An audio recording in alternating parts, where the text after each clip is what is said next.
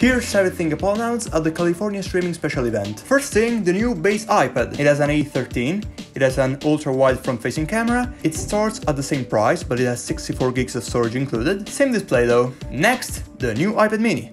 I wasn't expecting it at this event, honestly. It has an 8.3-inch borderless display, Touch ID, it supports the 2nd-gen Apple Pencil, it also has USB-C, great, the leak was correct. It's basically an iPad Air, but smaller. Unlike an iPad Air though, it has a flash and 5G. What? This thing makes no sense. I guess it's better than the previous one, but it's not cheap. It starts at $499. Next, the new Apple Watch. The leaks were wrong. Kinda. Apple somehow made every major leaker believe that it was going to have a new design. It doesn't have a new design, but it does have a bigger display.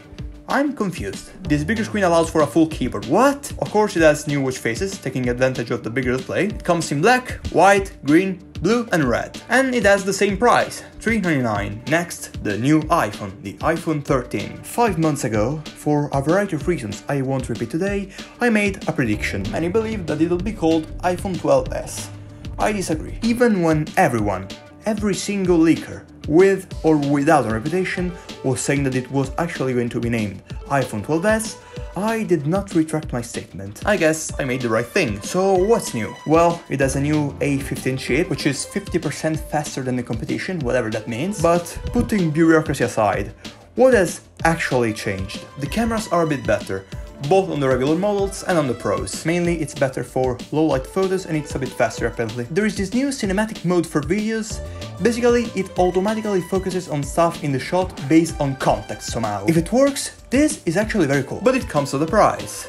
Your ability to feel joy. This is how the new camera module looks like on the regular iPhones. While on the Pros it looks the same, but it's not the size of the observable universe. I mean, we will get used to it, and personally I don't even mind it that much, but please let me just capitalize on general discontent. Oh my god, is Apple doomed? The new iPhone camera is a total deal breaker. It's a tragedy, it's worse than the plague. I'm selling all of my Apple stock. This wasn't financial advice anyway. Of course, this wasn't the only change.